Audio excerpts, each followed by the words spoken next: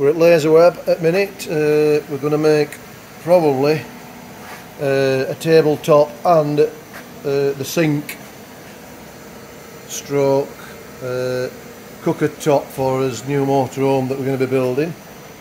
We're going to use laser web's router.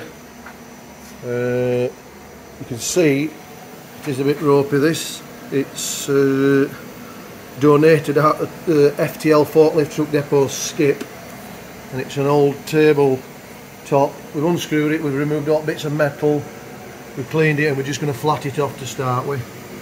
As you can see, there's a bit of work to be done on it yet, but we'll get there. Come back in a bit.